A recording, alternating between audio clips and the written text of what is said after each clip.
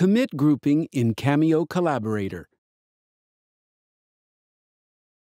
After introducing the model editing capability in Cameo Collaborator, you may have noticed a significantly larger number of project commits.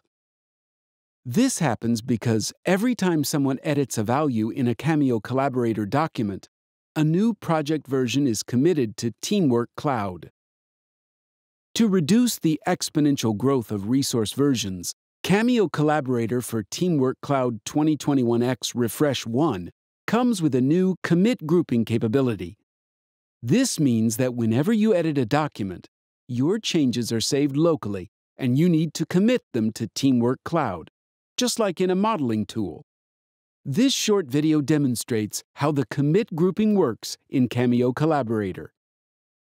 The first new thing you will notice in the user interface is the cloud icon on the top bar. The yellow dot over it indicates that the changes you made in the document are not yet committed and are not visible to other users. Let's see this in action by adding a few requirement texts to the Hybrid SUV requirements table. Let's say that the hybrid SUV shall meet the ultra-low emissions vehicle standards.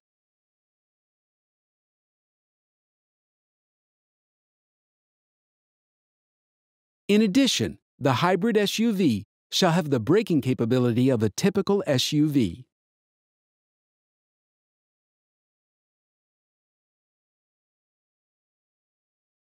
As you can see, the yellow dot is indicating that there are uncommitted changes in the document. When you click it, you can add a commit message in the open dialog before committing the changes. If necessary, you can also discard all the changes you have made in this editing session. Let's add a commit message and commit the changes.